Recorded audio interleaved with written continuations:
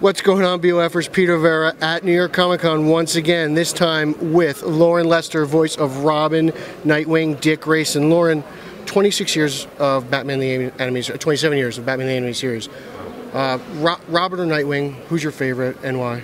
Nightwing, because I love playing Robin, but Robin was kind of a guy in search of himself and kind of subjugated to, whatever Batman told him to do.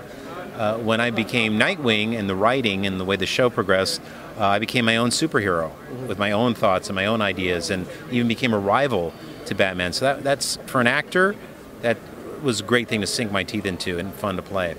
Now, when you fully became Nightwing, was it ever awkward to see the other Robin? Was there anything different or anything unusual of seeing somebody else work with Batman as opposed to Dick Grayson? No, because was it Jason Todd? Which was Tim Drake. Tim Drake, right?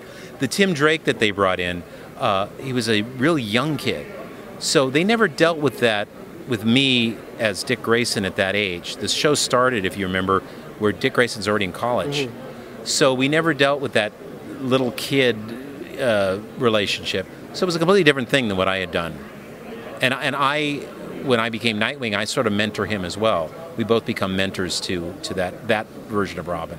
What's your favorite episode of the series? Old Wounds. It's mine as well. Because I get to play both of them. And like I said, I mentor him in that. Loren, it's a pleasure. Thank you so much for your time. Wait. Did you say anything about this? Oh, that's right. We have a Blu-ray coming out for Batman the Animated Series. When does it come out? It comes out on October 3rd, October 30th. Boom. So this month, keep a lookout for that, for the Blu-ray. HD Batman, who doesn't love it? Thank you. Bye-bye.